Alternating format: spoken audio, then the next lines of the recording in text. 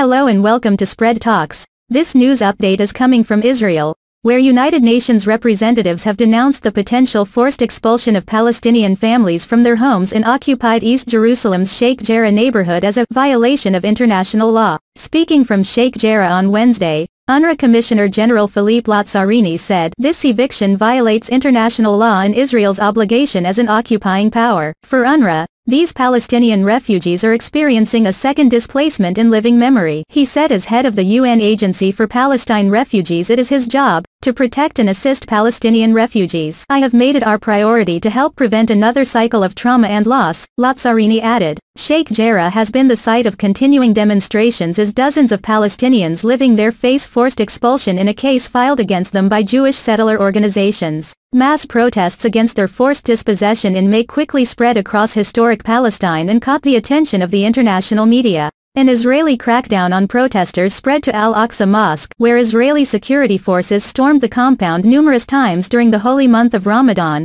wounding hundreds of Muslim worshippers. On May 9, under pressure, the Israeli High Court delayed the ruling on the expulsion of 4 Palestinian families. "A new court date will be announced in 30 days, it said. "It is very difficult to explain how the lives of these 8 families risk being turned upside down for the second time within nearly 3 generations of being Palestinian refugees," said Lazzarini. "I saw one home which Israeli settlers have already taken over half of the house. The house is actually divided in 2, a Palestinian family and a settler family. It is surreal." He said the UNRWA continues to call on Israeli authorities to end this displacement and protect the rights and dignity of Palestinians in the occupied territories, including in Sheikh Jarrah. Reporting from West Jerusalem, Al Jazeera's Harry Fawcett said, "There has been massing international pressure on this issue. Israel's foreign minister was at the beginning of May talking about this as a private land dispute. That is not the story as far as the international community and law and the Palestinians are concerned. This is occupied territory beholden to international law,